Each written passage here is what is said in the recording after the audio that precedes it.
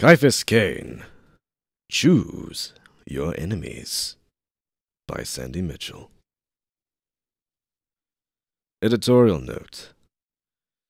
As is usual with my periodic attempts to impose order on the autobiographical ramblings of Ciaphas Cain concerning an incident in which I was involved, I have resisted the temptation to interpolate any comments of my own regarding the events which he describes. I have also resisted the temptation to correct his impressions where they diverge from mine, since, as in previous volumes of his romances, Cain remains a reasonably objective observer, not only of events, but also of his own reactions to them, which, as ever, he persists in, casting in the least flattering of lights. One of the supplementary sources I've been forced to quote from, in attempt to fill the lance left by his habitual disregard of anything which didn't affect him personally, is the published memoirs of his celebrated Lady General Genetsula, who at the time was serving in a far less exalted position in the regiment to which Cain was attached. As ever, I've endeavored to leave Cain's original wording as close to how I found it as possible, other than correcting a few ambiguities of syntax to clarify his meaning, and breaking up the original somewhat indigestible mess of text into chapters for ease of reading and listening for you lovely viewers. Any errors thereby introduced are my responsibility alone, and rest are entirely Cain's. Amberley Vale, Fortis Unom. Chapter 1. The thing I've always found most annoying about the Eldar, apart from the psychotic sadism, is their almost visible aura of patronizing smugness. It is their own habit of popping up where you least expect them, like the ones who came charging out of the depths of the mine workings on Daricha, for instance, laying down a lethal spread of razor-edged disc from their small arms as they came. Within seconds, half the troops with me were down, either diced too thoroughly the brutal party was going to need buckets to collect them, incapacitated beyond the point of any form of recollection, apart from harsh language. Not wishing the sacrifice to have been in vain, I lost no time in diving for cover behind a comfortably solid-seeming outcrop of rock. Once there, I snapped off a couple of shots from my last pistol in the general direction of the enemy, trying to ignore the little sparks left by ricocheting shurikens, which seemed far too close to my nose for comfort while I did so. "Where in the warp did they come from?" Lieutenant Grafin snarled, more rhetorically than because she really expected an answer. "Who cares? They're dying right here." Margot, her platoon sergeant and close friend, returned, lobbing a frag grenade at the first group of guardians to have broken cover as she spoke. It burst in the middle of them, and the two closest promptly went down, crimson trickles leaking through the newly punched rents in their green and purple armor. The surviving members of Grafin's command squad were already returning fire with their lasguns, picking off the rest of the Xenos who'd been incautious enough to attempt to try following up their initial advantage by closing to chainsaw distance. A big mistake, if you wanted my opinion, which I doubted the pointy ears did. They'd obviously counted on the element of surprise to overwhelm us completely, before charging home against dazed and disoriented soldiers in no fit state to defend themselves, which might have worked against the local militia rabble who'd been trying to contain their raids up until now. But unfortunately for them, what they got instead was battle-hardened Imperial Guard veterans who dived for cover the moment the shooting started, and immediately began giving as soon as they got. But that was the 597th for you. I'd been fighting alongside them for the last couple of decades and seen them take on pretty much anything the galaxy had to throw at us. A handful of overconfident Eldar would hardly make them break sweat. Grayfen tapped her comm bead. "2nd and 5th squads, circle back. We're under fire," she voxed, before turning to me for approval. "With any luck, they'll catch them from behind, and we could take out the lot between us." "Good thinking, Lieutenant," I said, keeping my voice conversational, with the ease of a lifetime's practice of concealing visible signs of panic. She hadn't been an officer for long, and I suspected she was harboring doubts about her ability to manage a whole platoon instead of a single squad. But the strategy seemed perfectly sound to me, if I remember the layout of the tunnels around here correctly. But right now I'm wondering how they got here in the first place. And more importantly, whether there were any more, where those ones had come from. Needless to say, I never had been anywhere near the place if I thought there was a chance of running into serious opposition, which was why I decided to accompany Grayfen's platoon that day. If anyone asked, I was there to see how she was getting on with her new command and provide any help she might need in adjusting to her greater responsibilities. In actual fact, it was because I got heartily tired of the Eldar's fondness for sudden aerial attacks, which had seen me dodging strafing runs by the one-man speeders our troopers referred to as jet bikes, despite the obvious lack of either jets or wheels for that matter.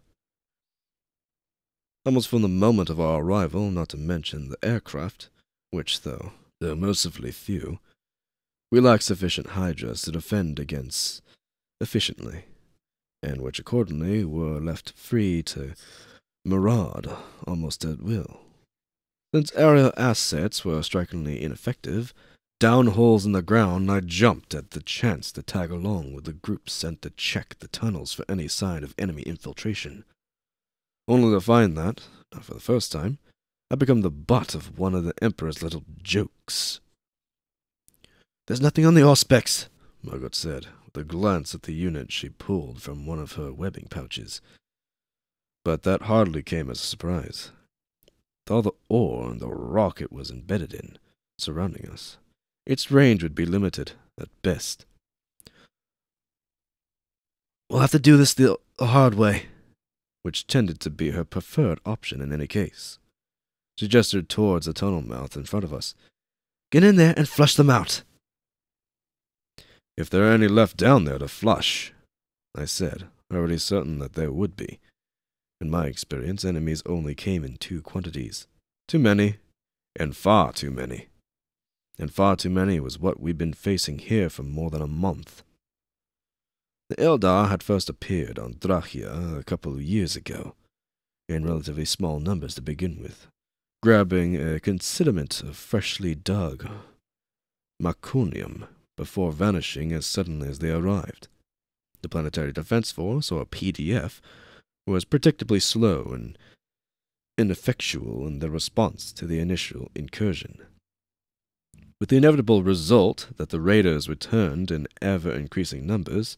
The planetary governor had believed the assurances of whichever members of her extended family were in charge of the local defense force, that they were able to cope, despite their complete lack of understanding of the military matters, with the inevitable result that, by the time the Imperial Guard were called in to clean up this mess, the Xenos were rampaging about the place pretty much as they pleased, which meant that the 597th and I had been diverted from our planned return to Kronos, and landed with the invisible task of attempting to put a bit of backbone into defense of the place.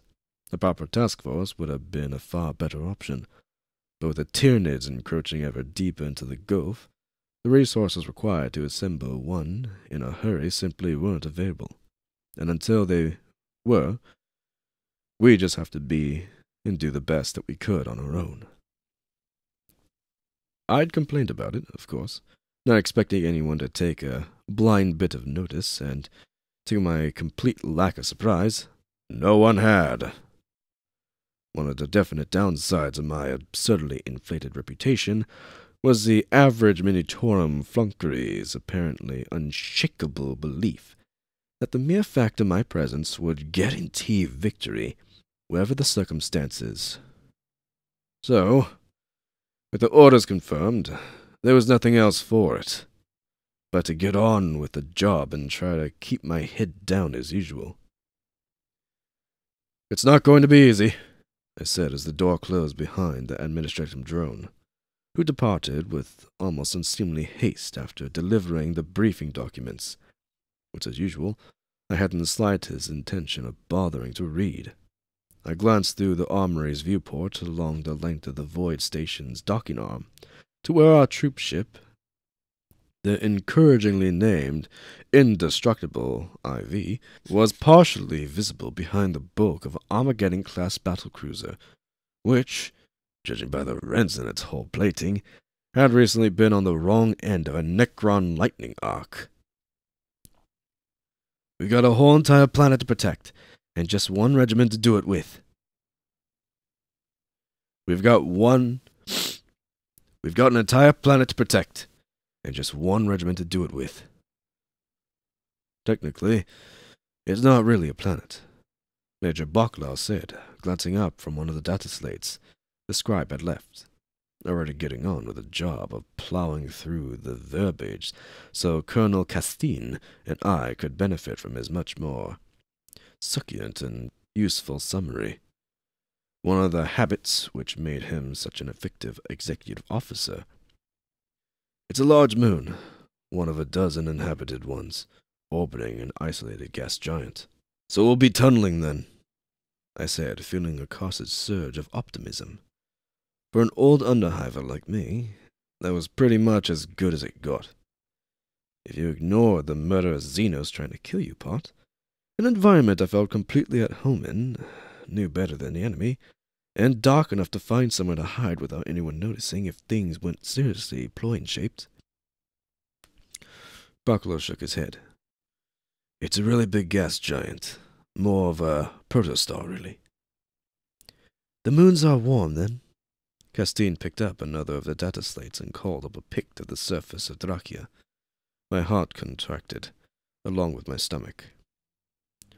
"Warm enough for us," Buckler said happily, gazing at the snowfields and glaciers as though they were a gift from the Emperor, which for a Valhallan they probably were. "Drachia is an ice world." "That'll make a change," Castine said happily. These days her red hair had a dusting of white in it, despite a juvenile treatment or two, which I'm bound to say was equally true of Buckler and myself, except that his was still permanently black, and mine the same nondescript hue it had always been beneath the speckling. But the cheery prospect of mucking about in bone-freezing temperatures which could kill an unprotected man in a matter of moments made her look a decade or two younger at once. "And the troopers would be happy." "That they will," I agreed, taking a closer look at the data slate. Despite myself, as I expected, the Adeptus Mechanicus had been busy in the first few centuries of colonization, thickening the atmosphere and warming it up from unavailable to merely lethal, not just on Drachia, but many of the other local bodies, too. "What about the rest of the system?"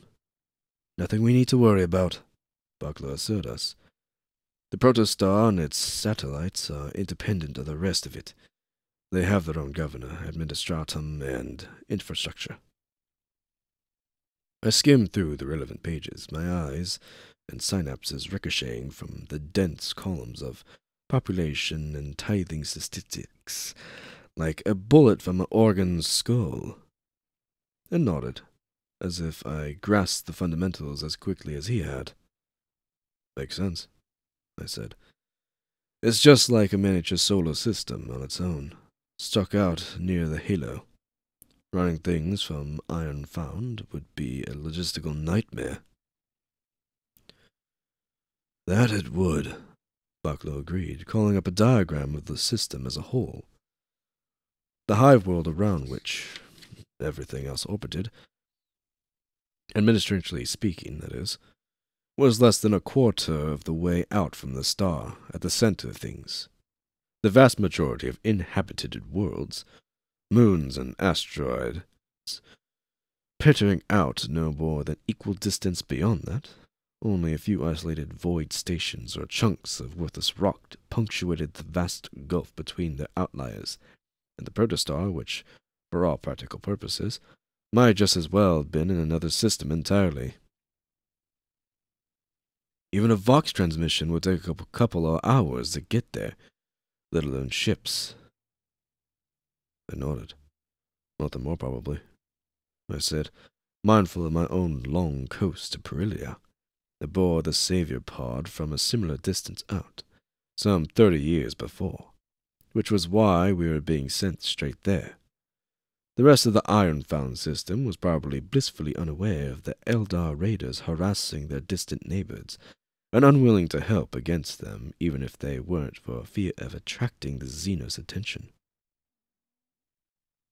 We could be at least that long in the warp. Of course, if the currents of the ocean are unrightly. If the currents of the ocean of unreality happen to be flowing in the wrong direction. But at least we'd get the job done when we arrived, which is more than could be said for whatever dregs of the Ironfound Planetary Defense Force the authorities there would be willing to get rid of. Do we have departure time yet? 12 hours and counting, Bucklow said. Should be long enough to get everything moved over to the freighter they found for us if we hustle. But his brow was furrowing even as he spoke, for which I couldn't exactly blame him. 12 hours might sound like a long time, but when you got around 4,000 troopers to herd, along with their vehicles, weapons, rations, ammunition, personal effects, and the illustrations of the regimental band, it can be eaten up hellishly fast, believe me. Especially when the double-figure percentage of them have already been granted permission to disperse among whatever diversions they can find on a pressurized ration can floating in several billion cubic kilometers of frack all. I'll get Sola on it, Castine said, happy to pass the buck down the chain of command to her second most senior subordinate. Good choice, I agreed. Sola had been her career as a quartermaster and retained a talent for logistics which made her positively relish a challenge like this. I rose, with the best of show of reluctance I could feign. And I suppose I'd better start rounding our people up. There can't be too many bars and gambling dens on the Void Station this size.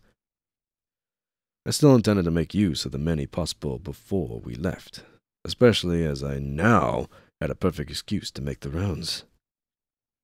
Good luck with that, Castine said. I'll send out a general recall message, but there are bound to be plenty who switched off their Vox beads. Sounds like we got a busy night ahead of us, I said, which, although it turned out to be true, was nothing compared to the job awaiting us on Drachia, which in turn was pale into insignificance once the true nature of the scale of the threat we were facing eventually became clear.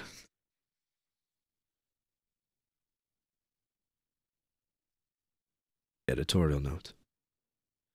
Since as usual Cain provides few details of the worlds he visits beyond the occasional complaint about whatever he regards as an inconvenience, the following may prove useful in filling in some of the more egregious gaps in his narrative. From Interesting Places and Tedious People, A Wanderer's Wayward Book. Majerville, circa 149, M39. The Ironfound system is an interesting anomaly that perhaps worth a degree of attention if passing through that region of the Imperium, although prolonged sojourn there can hardly be recommended. The most that can be said for it is that the views of the subsystem primary, known to the locals as Avernus, are fundamentally spectacular when seen from the surface of any of the worldlets in the orbit, although conditions on these bodies are significantly harsh to discourage all but the hardiest from lingering in the open air. The spectacle is thus better enjoyed from beyond the armories of the hostelry on the exterior of whichever hap cluster discerning wayfarer is positioning, where it can be appreciated in comfort with a libation of Amsic in hand. That said, the effort of finding one where the surrounding light sources are kept to a minimum will be amply repaid in clearer view thus afforded. Practically in the subtle scintillations of the ring system are to be fully appreciated. Like the perpetual snows of the worldlets, they acquire a dull red cast from the emanations of Avernus, which appears to flicker as it dominates roughly half of the sky, creating an uncomfortable illusion that the entire globe is on fire. Nonetheless, it remains bitterly cold, so much so that the vast majority of the population sensibly remain either in their sealed cities or toiling in the mines which riddle all the inhabited worldlets, relatively safe from the potentially lethal climate. Which of the dozen or so worlds the passing wayfarer may choose to break their journey on matters little, since all essential respects they are dreary as one another. Going back to the part where they say which appears to flicker. Whatever the atmospheric friction or its own internal purposes, Ciaphas seems either unaware or indifferent.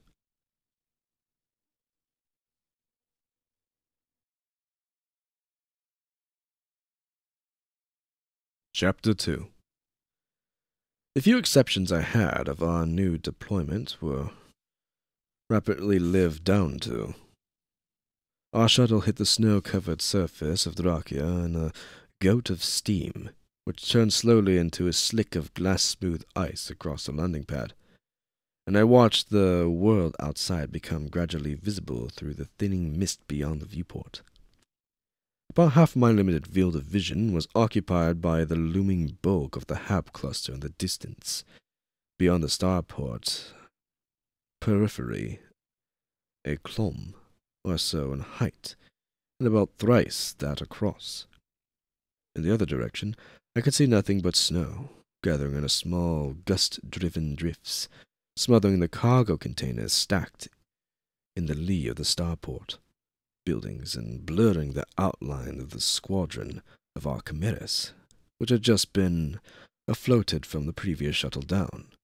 The huge planet above us hung low in the horizon like a vast blood. Going back to a clomb, a kilometer, one of the Valhallan, ways of saying kilometer, Cain had picked up over the course of his long association with the regiment from that world. The huge planet above us hung low to the horizon, like a vast blood clot, tainting the whirling snowflakes with its own baleful hue, so that the whole scene reminded me more of a forge surrounded by drifting sparks than the blood-chilling temperatures I knew be waiting for me the minute the pilot cracked the hatch. "I'll fire up the salamander." Jurgen, my malodorous and indispensable aide, rose from the seat next to mine, with as close to accuracy as he ever got. True to form, he suffered through the atmospheric portion of our descent with stoic silence and eloquent aroma, and his eagerness to get his boot soles on terra firma was palpable. "Fine," I said, raising a little more slowly and adjusting my cap to a more heroic-seeming angle for the benefit of the troopers sitting behind us. Prospect of traveling in an open-top scout vehicle in the sub-zero temperatures prevailing outside was distinctly unappealing. Then I caught another glimpse of the chimeras growling away outside. And inspiration struck. But it'll take a while to get out of the hold. I'll hitch a lift in the command vehicle of a squadron outside, and get up to speed with the deployment on the way in. Very good, sir. My aide nodded judiciously, as though his approval had been sought, and adjusted the lasgun slung across his shoulder. Do you want to pick up your kit first? No, just take it straight to my quarters, I said. I'll be reviewing tactics in the command center for some time. It would be warm, at least by Valhallan standards. They'd have a pot of Tanner brewing. And I could easily contrive a reason for having got a lift with the chimeras. Would you like me to join you there? Jürgen asked, and after a moment's consideration, I nodded. Yes, I would, I said, adding, whenever it's convenient, to his evident satisfaction.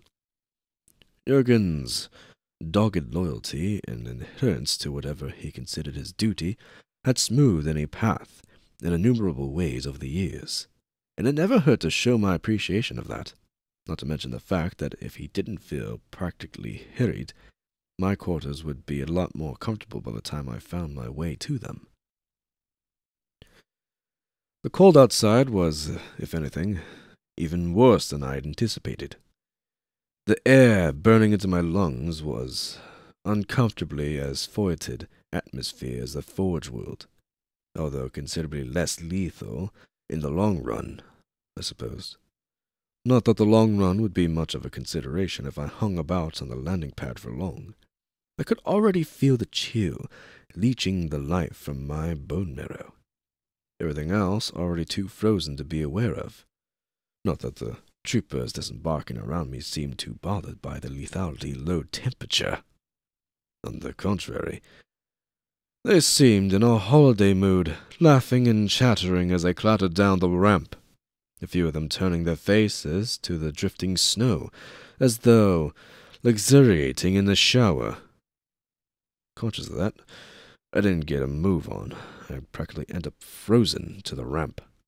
I began plodding towards a command chimera I had spotted from the inside of the dropship, easily distinguishable from its fellows by the cluster of auspex arrays and vox antennae mounted on its hull, which took me out to the lee of the grounded shuttle. The freezing wind promptly redoubled, hitting me with the force of an Orgren's fist, stabbing me with a million shards of wind-borne ice and wailing in my ears like berserker charge of Eldar banshees. Which I suppose was my subconscious giving me a well-developed sense of self-preservation, heads up. I know the Xenos were on Thracia, of course. For some reason, the vast majority of their depredations had been on that benighted worldlet. So the comparison was a natural one, by making it recall their presence to mine, and the probability saved my life. As the howling rose and pitched, I glanced upwards, catching a glimpse of 3 fast-moving dots practically obscured by the fearing snow. "Incoming!" I yelled, heedless of the eardrums of whoever was monitoring my comm beat back in the command center, hoping I could at least warn the troopers around me, not that I needed to have bothered. Most of them were already unslinging their lasguns, no doubt far more used to distinguishing the sounds of an up-approaching threat through the whining of a blizzard than I was.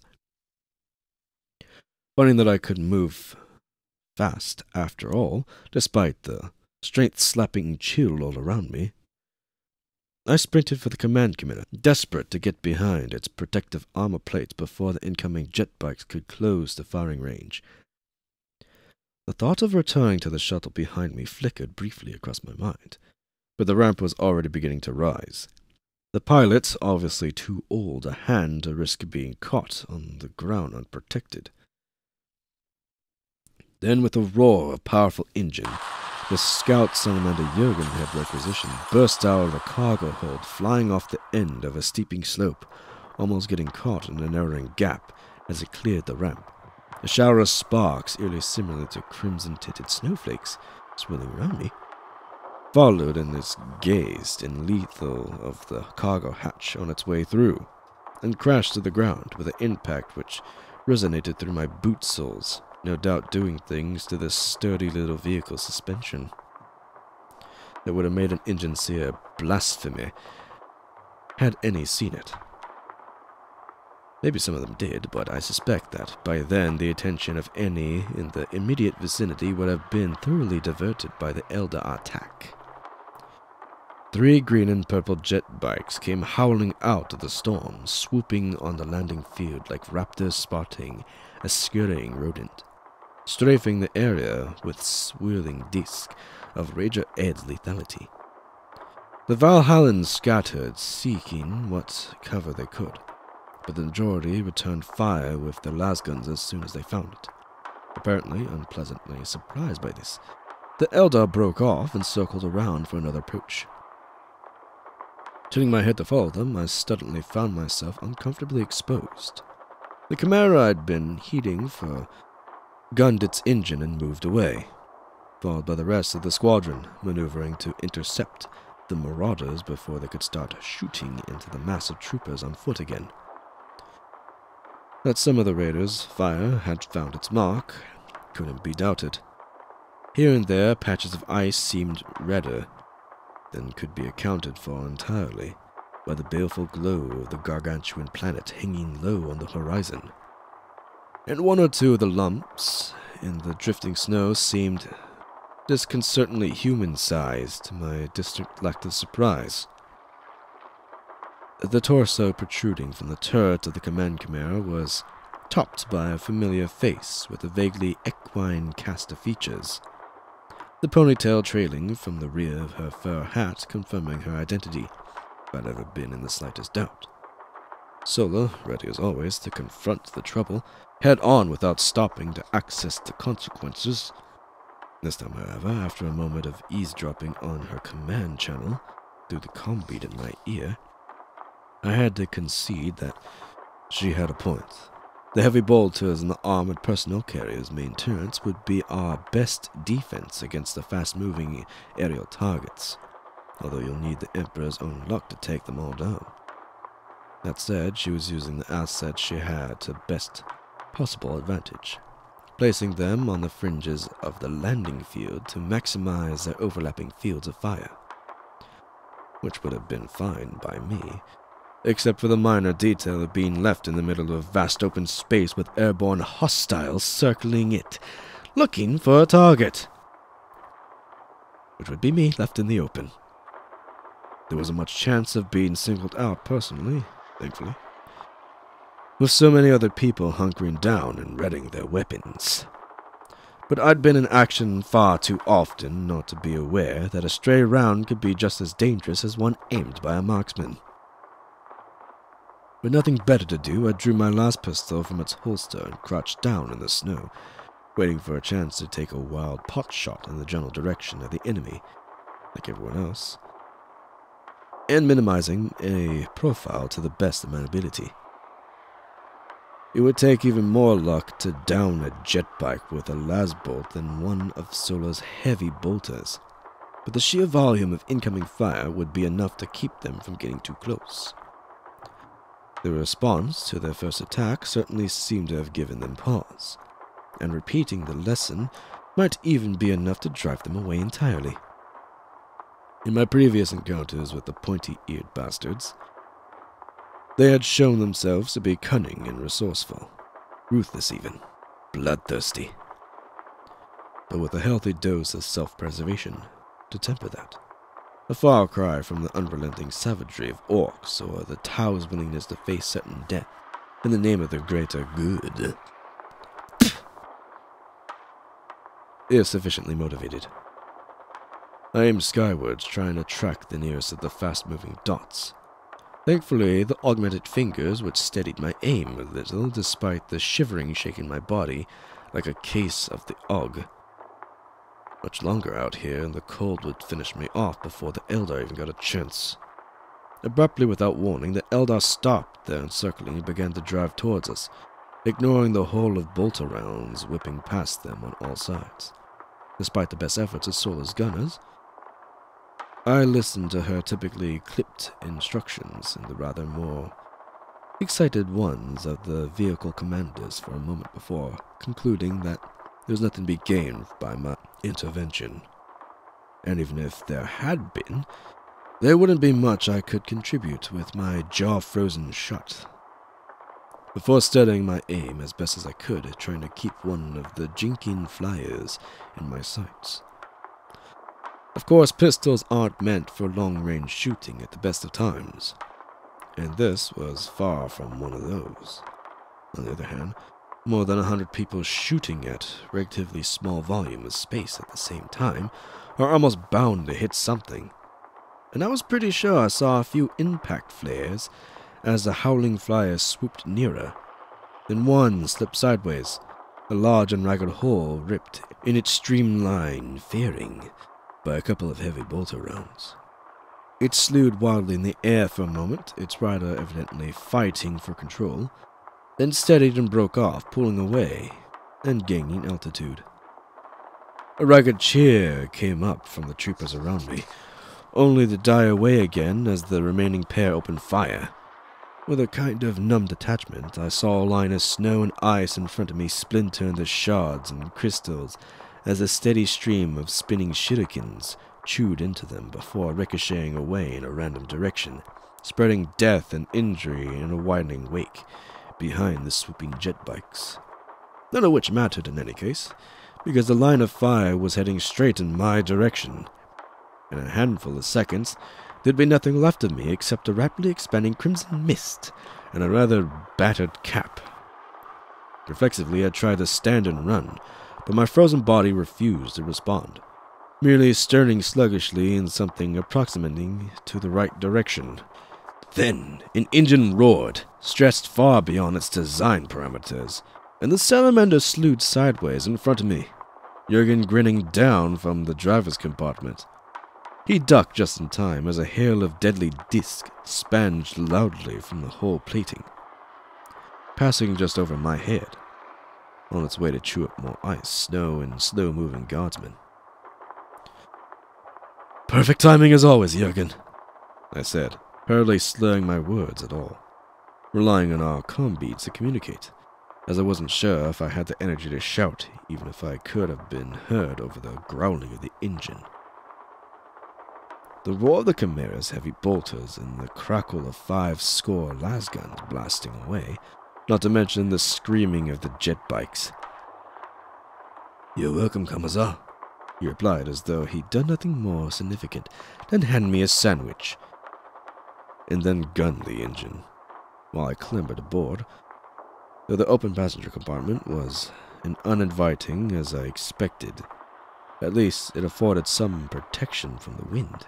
Then I immediately felt a little warmer, even though intellectually I knew I was still in danger of freezing to death.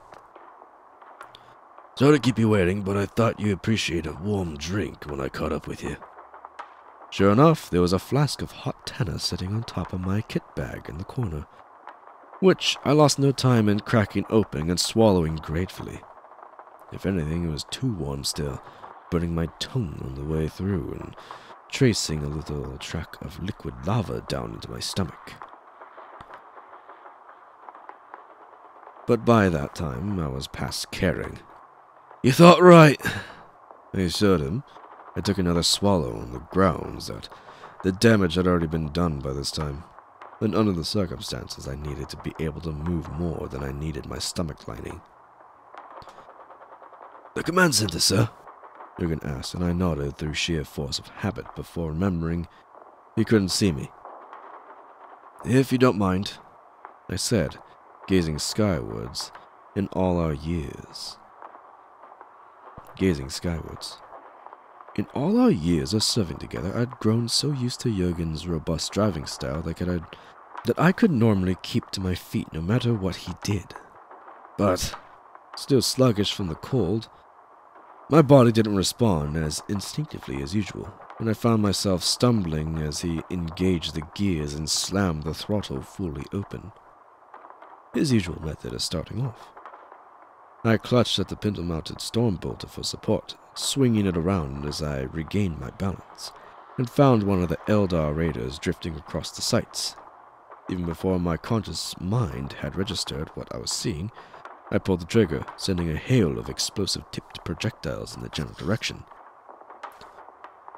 Luck, or the Emperor was certainly with me that day, as a volley rippled along the starboard side, either detonating with the engine or cooking off its power cells. A miniature thunderclap echoed across the landing field, audible even over the racket of all that firing, and everyone in the vicinity ducked to protect their heads from the rain of debris and dismembered pointy-eared bastard, which descended abruptly from the middle of the short-lived fireball. The remaining intact flyer evidently decided enough was enough at that point and made a run for it, slotting into formation with the one of the chimeras had dented, which was already walling away towards the southwest, trailing smoke. "Good shot, Kamazar!" Sola broke in, her voice a little attenuated by the miniature Vox device in my ear. And I blatantly realized that at least some of the cheering I could hear from the assembled troopers was intended for me. She'd obviously had a clear view of the incident from her perch in the Chimera turret, and if distance had made it look as though my lucky hit had been the result of skillful marksmanship, who was I to disabuse her? "Same to you," I said with a wave in the direction of the retreating Eldar. "The one you got won't be in any hurry to tangle with the 597th again, either." Which may have been true, but unfortunately there was still plenty of others who still had that lesson to learn. Or possibly neither, as Eldar technosorcery tends not to reply on blah blah blah, skipping over this line, fuck it. Editorial note. There now follows one of the lunce in Cain's narrative, which typically occur whenever he feels nothing of interest has happened to him personally in the intervening period. A great deal happened in the month he so gallantly glosses over. However, so, as in my habit under these circumstances, I've attempted to fill the gap with some supplementary material. Unfortunately, as so often the case where his period of service with the 597th is concerned, the most accessible and readable account is that of Janet Sola, whose undeniable strategic and tactical expertise never extended to the selection of appropriate adjective, or indeed a mere one, when a handful would do. Those readers, and you listeners, whose literary sensibilities are too tender to withstand one of her attempts to beat the Gothic language into submission, will find Cain mentions enough in passing to infer much of what follows when he picks up his own narrative, and then therefore skip ahead without too much loss of clarity. But those robust enough to grit their teeth and plow through on regardless will be rewarded for the perseverance with a more rounded view. The choice is yours. I know which one I would make. Down below you're going to see a skip time if you don't want to hear this whole entire section. Because I know I wouldn't, honestly, because this is 4 pages worth of notes in this little book that I'm reading. And, yeah. I'm going to leave that at the end of the video. So I'm just going to literally call this the end of the video here, and if you want to hear the little briefing that they did, it's going to be at the end of the video after the music and everything plays, you'll notice it as soon as the audio quality changes to something different. So, in the meantime, I am still sick. And this is my present to you, lovely YouTube members, people, everyone that's following the channel, subscribers, Patreon members, and more. People just dropping in and saying hello. Thank you for all your support, your ongoing comments, likes, and being subscribed to the channel. Merry Christmas, Happy Hanukkah, Happy Kwanzaa, and whatever else you celebrate. For me, my family celebrates Christmas, so we're celebrating Christmas this year at home, at the new home that we're moving into. I am halfway done moving, which means, come January, I will have to reorganize my recording booth. Yay. Back to the closet. Anyways, with that in mind, I have to say thank you to the ongoing Patreon support of our Patreon members, who have been paving the way for multiple books and other series to be in the making. I have 4 projects that I have been working on slowly and surely. 5 if you count a specific book from Carthonia. Reckoning. Space battles are annoying to me. That's all I'm going to say. Anyways, let us say thank you to Mr. Cosman123, Cocoa, Zack Keller Coffey, Meltdown 480, Eldrik Maldred, Fortis Unom. Dostoyevsky was right. Thank you for being ongoing Patreon supporters. And if you would like to be a Patreon supporter to see art that I draw, like the Ciaphas Cain, some not safe for work stuff, and to be the first one to take the vote on, well, what book and small series I should be reading next, you can at the Patreon link down below by becoming a member. I'll be opening up a Discord for all of us soon, if you're a Patreon member, that is. So, be looking forward to that, everyone. You could be a Patreon member for $1 a month if you wish to join. We play Jackbox and post memes, not safe for work stuff, thanks I hate it, and 50-50 on there. I also have different roles for everyone that's going to be jumping in soon. This is my personal Discord server, and you're going to know which one I am because it's Imperial Fist related. Easy enough. Anyways, now that is all said and done, thank you for watching, thank you for listening, if you still are. Happy holidays, and have yourselves a good one. Stay safe out there. And see you in the next one.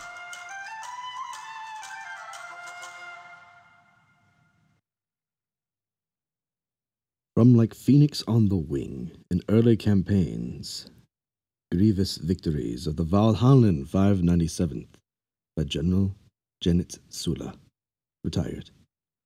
101 M42. The baptism of fire, which we received on disembarkation, was, as we'd been forewarned, an early harbinger of the conflict to come. Though by the grace of the Emperor and the inspirational leadership of Ciaphas Cain, the perfidious Eldar got an early taste of the defeat which became inevitable as soon as our women and men set foot on the welcoming snows of Drachia. Had it not been for the redoubtable Ciaphas's alertness and typical concern for those fortunate enough to serve with him, warning us all before carrying the fight to the enemy without a thought for his personal safety, things might have, well, have gone far worse than they did. But thanks to the Ciaphas, we had an early and easy victory, which did much to swell the hearts and stiffen the resolve of the daughters and sons of Valhalla. a resolve which hardened rapidly to ice, inspiring all of us to do our duty without fear or hesitation. Indeed, at first, we may have even been a trifle overconfident, as the tide of battle seemed to be turning in our favor with remarkable speed. The terrain we found ourselves in was ideal for skirmish warfare, being frequently warped in blizzards and lesser flurries, which concealed our movements, and which enabled us to conduct a number of highly successful ambuscades.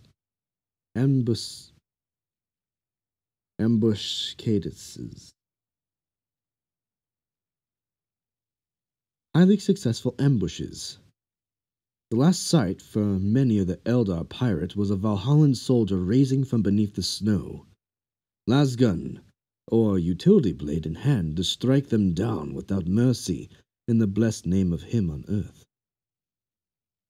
Despite the optimistic forecasts of some of the rank and file that we'd have the Xenos on the run within days of our arrival, however, I couldn't quite shake the sense of foreboding that things had been a little too easy for us, and that the tide of battle might be about to turn. Accordingly, we busied ourselves with strengthening the defenses bequeathed to us by the local planetary defense force, which, alas, was barely adequate to the task of protecting strategically vital mines, though no doubt doing the best job they could. The reluctance to engage the enemy in the open, where the attackers were most vulnerable, meant that there were many a few heavy weapon emplacements on the surface approaches, and no trenches lining them felicitate the protected movement of our reserves, which might have slowed an assault. Weary of underestimating our opponents, Colonel Castine ordered the immediate construction of adequate fortifications, which went on a space, removing the local defense troopers from the surface altogether in favor of deploying them at strategic points in the hab areas and mine itself, where their local knowledge would be utilized to its best effect. And as Commissar Cain jokingly put it, they couldn't get in the way when the fighting starts. A piece of foresight which was to prove its worth ere long, as the Eldar made their first attack in force. I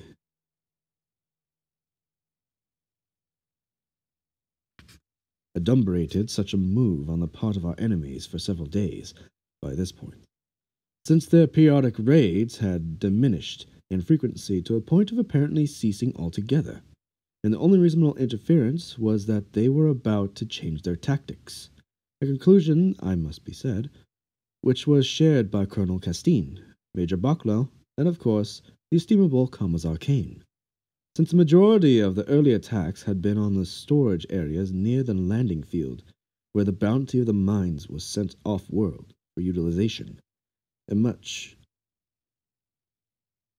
such further processing as was economically unfeasible in the outer system. The stockpiles had been moved under cover where a chain of natural caverns considerably enlarged by subsequent ore extraction stood conveniently close to the entrance of the mine. These, of course, immediately became the pirates' prime target, and no little effort was made to secure them as far as was feasible. And, as we all anticipated, it wasn't long before the purification Xenos struck, just as we had anticipated. Our first intimation of trouble came as second platoon of my own company escorted a convoy of trucks to the landing field to meet with the first incoming shuttle from an orbiting ore barge.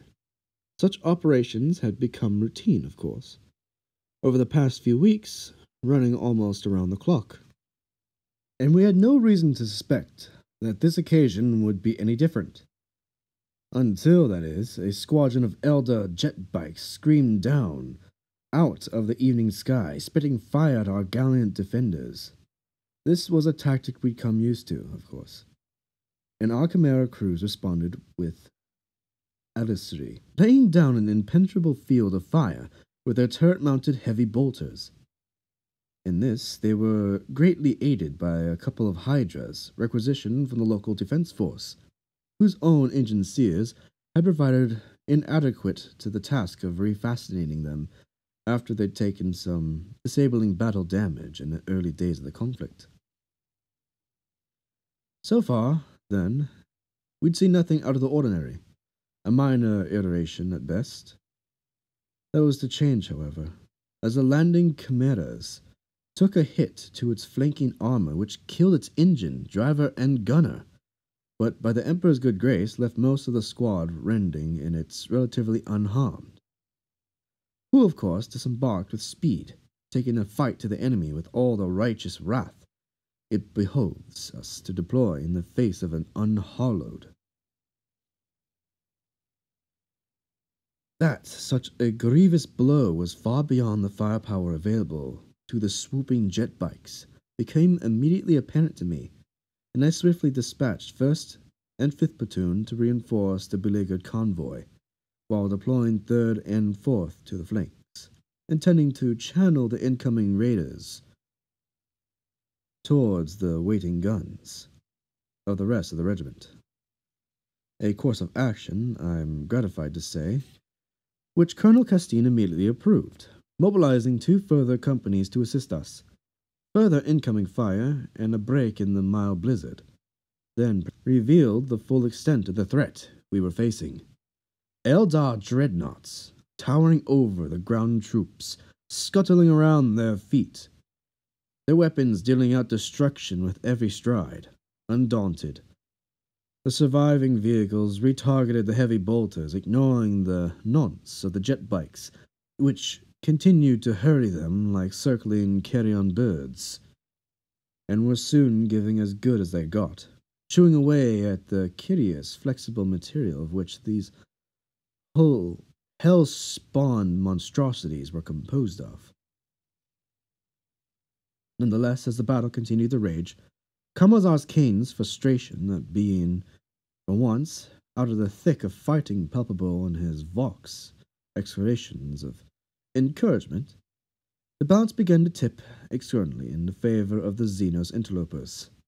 For a moment, indeed, every woman and man of us held her or his breath, preparing for the onslaught, resolute in our duty and our loyalty to the Golden Throne, until a loud huzzah!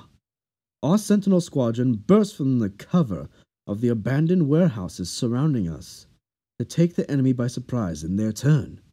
Caught between this fresh threat and the newly emboldened convoy escorts, the Eldar began to waver, only to see one of the dreadnoughts chewed to pieces by a hydra, which had followed the example of the chimeras and redirected its fire towards the targets on the ground, strictly against standing doctrine, but under the circumstances, I felt the gunner's show of initiative was justified, if not actually commendable. That was the final straw, and the whole pack turned, retreating in remarkably good order, but retreating nonetheless. So ended the first major battle with the Eldar, but it was a victory I felt was hard won. So much so that the thought of how close we had come to defeat continued to worry me for some days afterwards, spurring us all on to do our utmost to ensure our ultimate victory.